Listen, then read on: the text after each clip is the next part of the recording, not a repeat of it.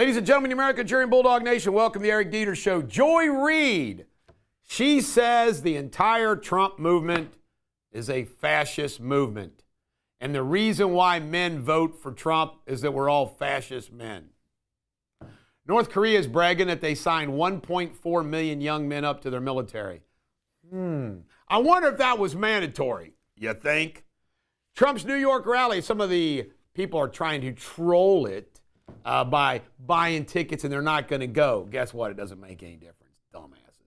Georgia early voting is going strong. I'm telling you, the reason why early voting is breaking records isn't people going out and voting for Kamala Harris.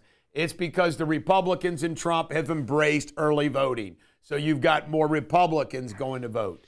You ready for this? Tim Walz, the governor of Minnesota. You want to put him in charge of the country with Kamala Harris?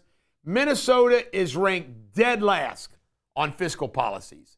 Out of 50 states, dead last. He's a communist. Kari Lake's closed the gap to 4 points in U.S. Senate race out in Arizona. Movement coming.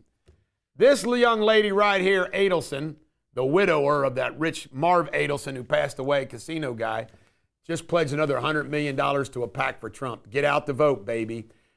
Drones have been flying around our military bases, and our military says there's nothing they can do about it. What? Do you believe it?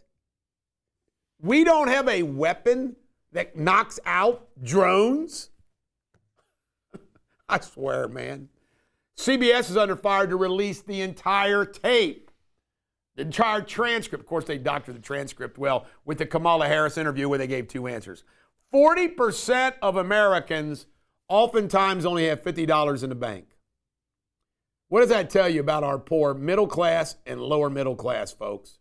Construction workers, we need them and we need them bad. Thus, my education that I covered in my podcast. Let's train them now while they're in high school. Business bankruptcies way up in 2024. Bidenomics, after 4 years, way up. Michelle Obama's not campaigning for Kamala Harris. I predict there was something that Michelle thinks happened between Kamala and her husband. There is no other explanation than that. Cruz, already debate. Last night, Cruz kicked his ass. Trust in the media, all-time low. Does that shock anybody? No. A Georgia judge in Fulton County, Atlanta, says they have to certify, election officials have to certify the results no matter what. Walgreens is closing 1,500. They had this great reemergence the last 20 years, and now they're going in the other direction, going to close 15 Walgreens. I love our Walgreens and Independence. Nancy Pelosi has not spoken to Joe Biden since the coup. What does that tell you?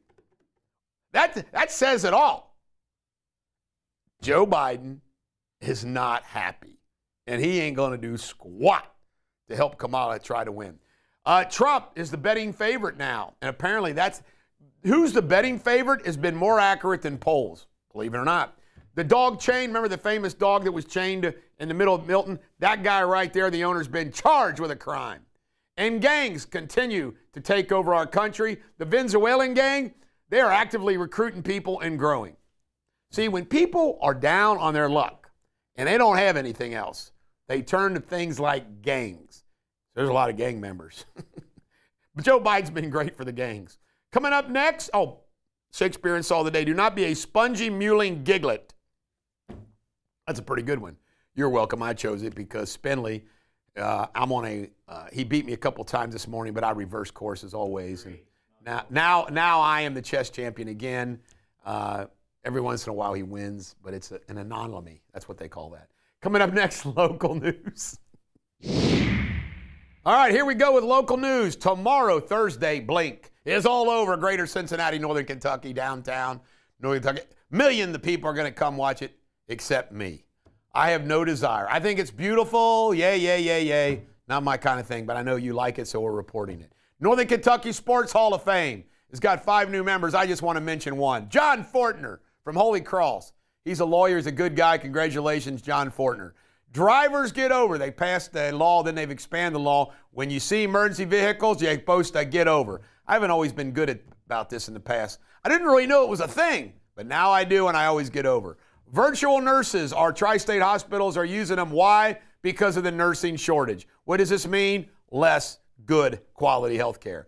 Pete Rose 911 call. Apparently, the condominium complex is the one that was worried about him, and they called his son Tyler. Tyler's the one that discovered him.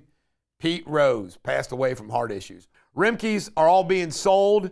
Bill Rimke got out, I think, a long time ago, but they're selling out. It's been sad because Rimke's, in my opinion, have deteriorated over the past 10 years in quality.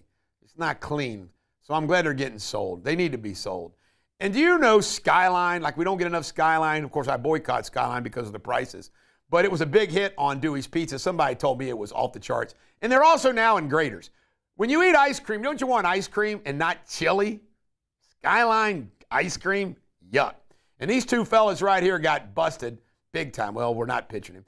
And two men were busted. They had like 20 vape shops around town, and they've been busted for fraud. You know why? Putting stuff in the vape that shouldn't be there. Coming up next, Jamie Spindley in World News. And he beat me in chess today, so he'd probably be a happy camper. Of course, I won the last game, and I will never lose to him again.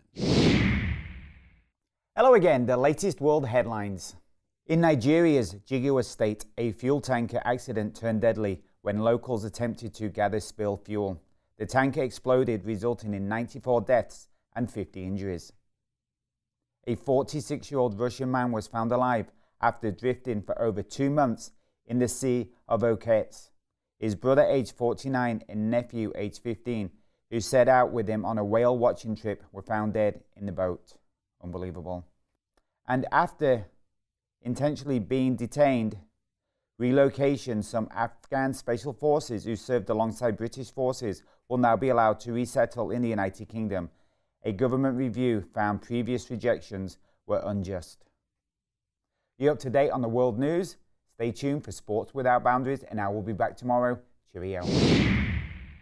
All right, here we go with Sports Without Boundaries. Yankees 6, Guardians 3. Yankees are up 2-0. Dodgers, Mets are back at it today. They're tied at 1-1. Tom Brady is now a minority owner of the Oakland Raiders, and an add-on. Green Bay Packers traded for Davante Adams, reuniting him with Aaron Rodgers. This is the Bulldog. Coming up next, pop, pop, pop culture. You got to love this story. Francesca Eastwood, Clint's daughter, beat the hell out of that guy. Got domestic violence charge against her. You don't mess with Clint's daughter. Look, he probably didn't get shot. She's been released on $50,000 bond. And there's going to be a new documentary, John Y. Brown, the most interesting man you never heard of. People have heard of John Y. Brown. He did have one incredible life. He was a pioneer in the fast food business and franchising. John Y. Brown. He was broke. He got rich. I think he went broke again. Every dog has their day. I hope today is yours.